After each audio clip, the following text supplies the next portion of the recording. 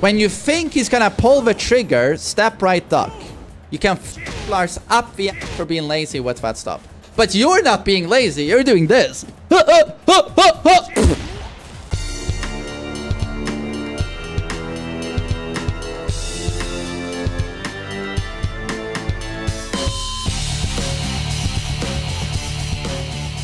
And then Lars is just... Lars is a slap in the face.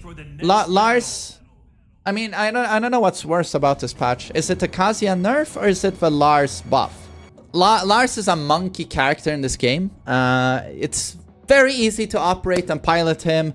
The amount of counterplay you have to monkey flip is very little. Very little. Let's just start from scratch. Let's say a Lars is trying to mix you up with orbital and monkey flip. You've seen this about a million times so far if you played against the Lars. In any other Tekken game, you would sidewalk this right. But for some reason, Lars, even when he jumps linear towards you, he'll spin around midair and grab you by the head or your hair. So that monkey flip is homing. Immediately I'm like, this makes no logical sense. And it makes your character, it just removes basic counterplay. So now to deal with this, you gotta do something super awkward that most people can't do. You step right into a duck. When you think he's gonna pull the trigger, step right duck. And you can actually kill both of these options. You can fuck Lars up the ass for being lazy with that stuff. But you're not being lazy, you're doing this. This is hard to do. You can't expect most people to be able to do this stuff. And then there is this situation, which is torture, when he does garbage entry, sushi entry, right? He does sushi entry into rebarred kick. This one. Now, straight up, I completely disagree with this attack because sushi entry removes every counterplay you have.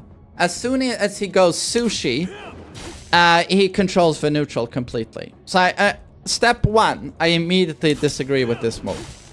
There's no real counterplay. It's like a Dragon Lash that's plus on block, super duper, homing, super reach, mid. There's nothing you can do.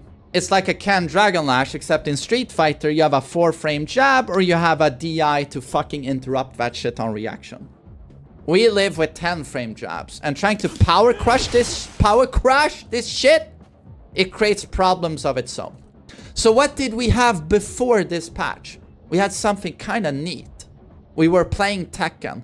As bullshit as Lars is in this game, in my opinion, again, he's not S tier, he's just cancer to play against. But you were actually still playing Tekken against Lars. But the developers did not like that, so they actually removed it. Let me explain. So, when Lars did this move on you, most of the time you'd block. So you block that move. And now he goes into sushi entry. And here, he will mix you up with... A lazy Lars would mix you up with the low or the mid.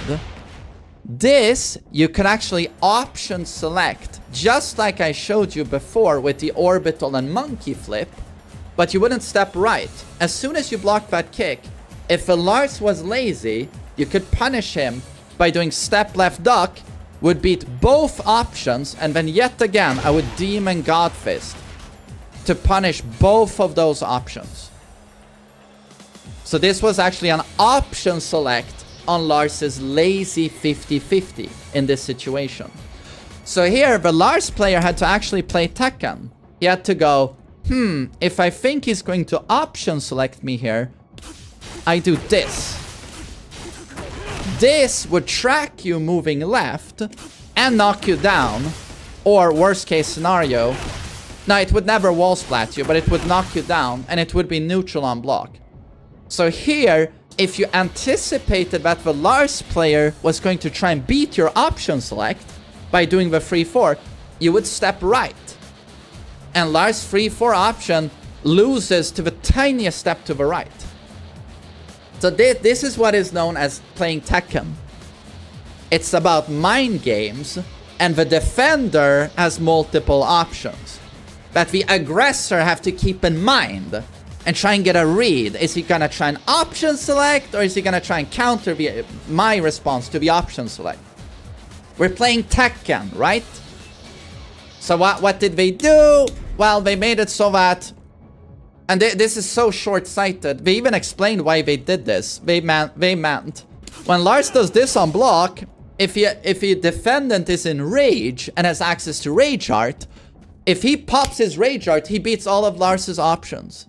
Ah, boo-hoo. When this kick is already fucking AIDS to handle. So for that rage art situation, they made it so that this kick on block now, this 50-50 I showed you, there's no option select. There's nothing you can do. When you eat this kick on block now, you're so fucking staggered, you're locked down. What I just explained to you, step left duck, does not exist anymore. Lars no longer needs to do something smart to shut that down. To counter your option select. He doesn't need this anymore. Nope, that's out the door. They just made it so you have to take this 50-50. You have to take it. So full screen fucking Dragon Lash on block and just take the mix up. This is bad game design. This is straight up bad game design. And in my opinion, it's not Tekken. That's not Tekken. In my opinion. And all of that, all of this intricate gameplay flushed down the toilet because of a rage art situation. Lars, in my opinion, is the prime example right now of bad game design in Tekken. He's in the lead. But God knows we have a lot of runner-ups like Dragonov, but I think Lars takes the cake in just poor fucking game design. Azucena and Lars is just very disappointing. Very disappointing.